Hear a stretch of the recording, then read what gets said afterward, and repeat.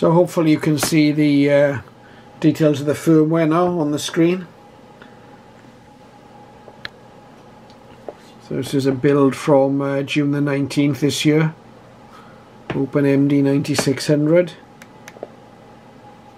I'll just escape from that.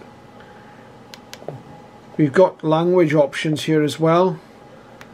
Turkish, Spanish, Slovenian, Portuguese, Polish, Dutch, Italian, various French of course here. Various language options that we can use. We can see last heard.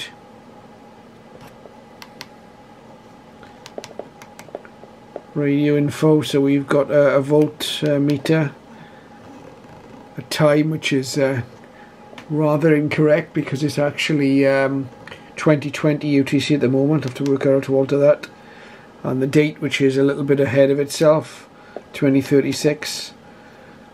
Location, I don't know whether that's a function of GPS. Don't know whether there's GPS on this particular model I have here. I suspect not, but we'll have to find out.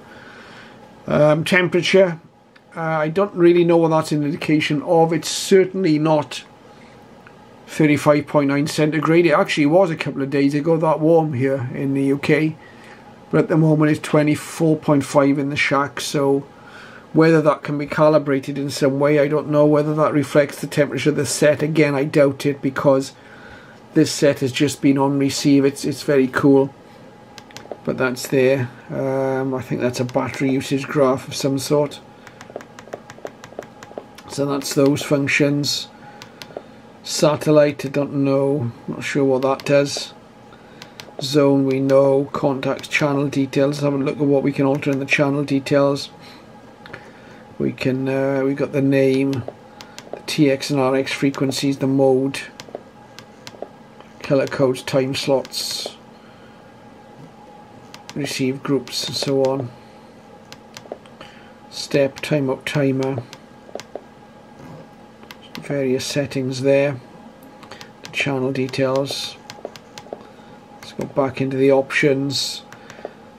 Sound options we looked at briefly before, but we can have a timeout beep, the volume of the beep, whether we want various tones,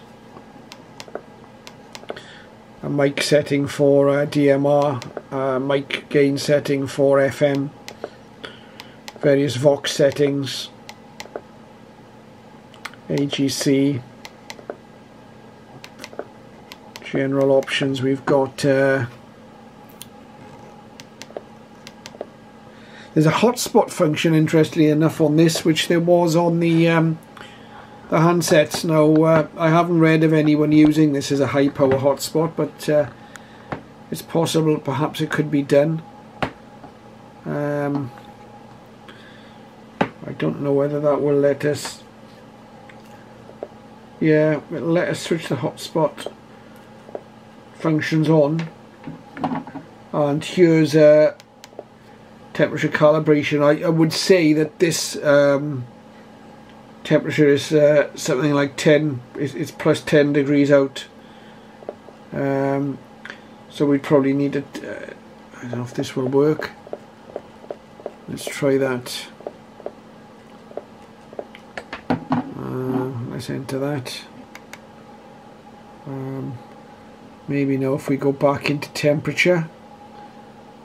Go back into the menu setting,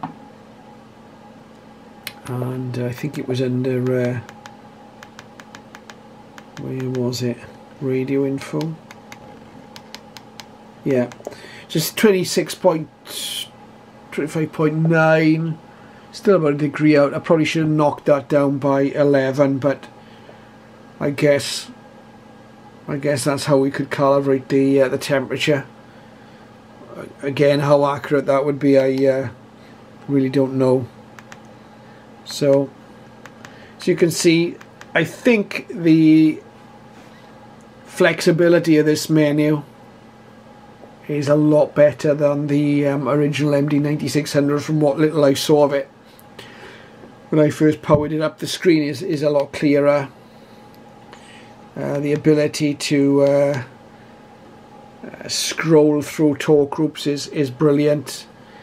The ability to enter talk groups just from the microphone keypad is brilliant. So those functions alone, I think, are worth the upgrade. And it was fairly painless, as it turned out. So what I'll do next is put a power meter back on this radio, see if we can get some idea of whether these power settings are anywhere close. I'll be quite happy with a minimum of 100 milliwatts power. That will be fine for running into my hotspot, and I will just set about using the radio and see how it goes on DMR. We met once before. Okay, PTH, Lancaster, California. Nice to meet you.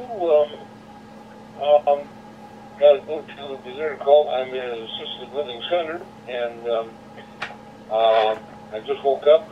You see, we have quite a weak signal here. It's coming from my hotspot upstairs in the house.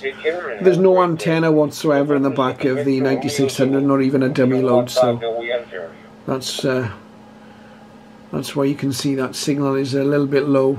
So you've got a bar graph S meter as part of the Open Firmware, which runs from here up to here. We might actually get a more accurate S meter if we go into the menu. IK6 IOK. Are you still listening? It's BRZ, Lancaster, California. And there you go. We've got somewhat more detailed S meter. We've got the dBms here. And the S points here.